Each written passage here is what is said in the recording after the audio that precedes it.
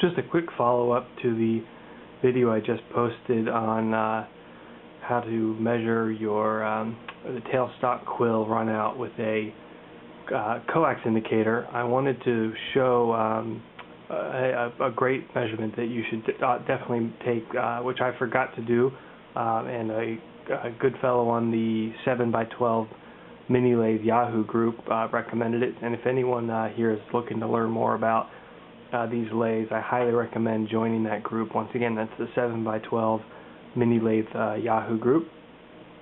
What I've done here is I've taken off my quick change tool post on my compound, and I've gone ahead and put my magnetic base with my dial indicator on it. And what I've done is just run the quill all the way out, and I've put my dial indicator tip right on the top of the quill barrel. What I've also done though is moved it off to the side a little. I know you're supposed to have it on the very top, but I would get gyration or variances in the reading from the marks of the length on the quill. So I've moved off to the side. I don't think that should be a problem. Zeroed out my indicator, and what I'm going to do now is just go ahead and run the carriage down the quill, and this dial indicator reads in thousandths of an inch ticks, and so when I get from the very end out to the front, which is a distance of, actually I'll measure that,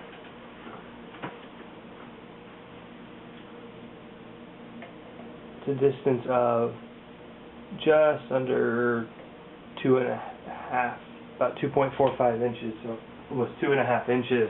The total runout is about 0.06 of an inch, and that runout is directed high. As you can see, if I pull the needle up, it continues to move up. So the exaggerated view is that my tailstock is pointed towards the sky.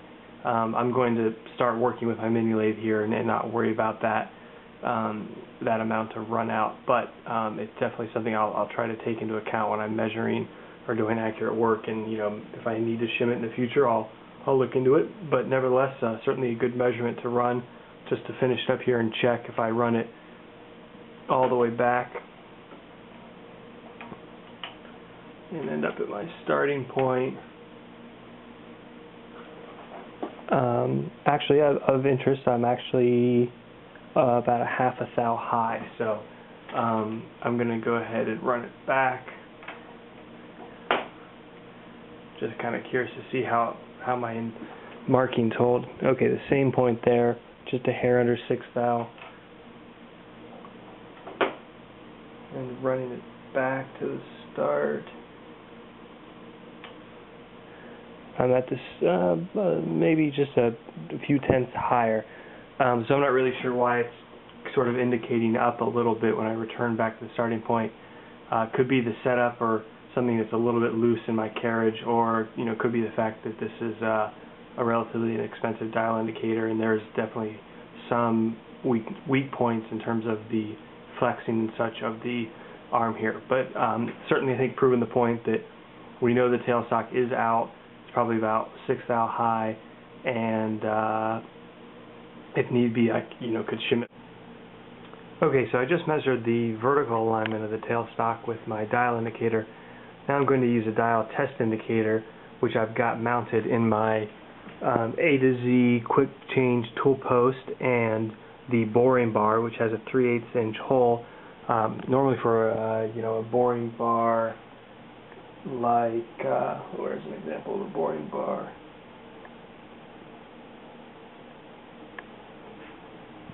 Normally, like in a boring bar like such, but the dial test indicator that I've got, and I think most of them come with a 3/8 inch hold down piece, which works perfect here. So what I'm going to do here is set this up and run it along the horizontal center or midpoint of the the quill, the tailstock fully extended, and see what my runout is here. If you'll note, I've got it set up a little bit, just took care when I set it up so that it's tense, but there's still a hair amount of runout. What is you certainly also have noticed that if you bump this and wiggle this a little bit, there's a couple of thou of play, and that's partly because my carriage is not really fastened down well yet. I've got to play with the the sort of hold down pieces in the back here. But anyways, I'll be careful, and I think I should still be able to get. I should have mentioned that the easiest way to set up the dial indicator properly here, the dial test indicator, is to mount it with the compound, which I've actually, if you note, I've got in parallel with the crossfeed, which you normally don't, but mount it in it, and then as you rotate the compound in, you'll be able to put some tension on the dial test indicator. So I've got that done. I'm carefully going to zero out the DTI. So I've got it zeroed. I'm at the sort of beginning of my quill, the tailstock, and as I rotate it out, and now this reads in half thou ticks. So I get out to the end, and I'm at 5 ticks, so 2.5 thou, and that is 2.5 thousandths of negative distance. So to exaggerate it, the tailstock is pointing sort of back here, or sort of like this.